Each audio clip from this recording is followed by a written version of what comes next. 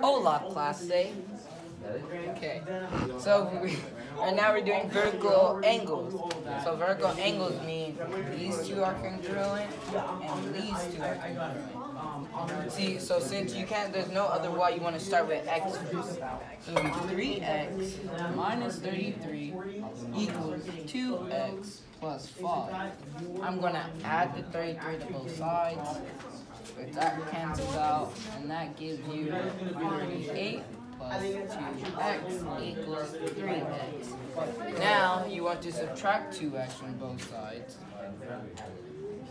which gives you 1x or just x, and that you bring that down, it gives you 38. So x equals 38. Okay, so now you want to plug it back in. So I'm plugging into the top one, and it's going to give me 2 times 38 plus 38 plus 5. 2 times 38 is what, class A? 2 times 38 plus 5 is 81. Can you throw me a ruler? Okay. So now 81 is this one and this one. Okay.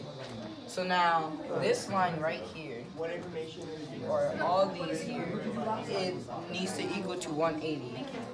So I'm gonna erase this, and I'm gonna put these together to 180. So it'll be 81 plus 4y minus 1 equals 180.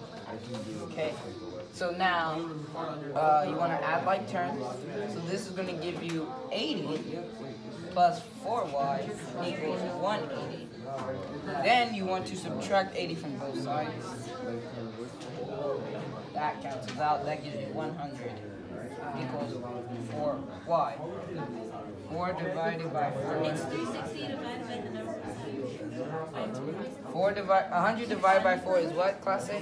25. 25. No. 25. That equals your y, and x equals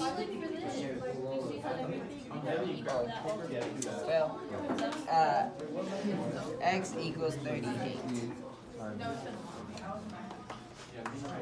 Adios, class A.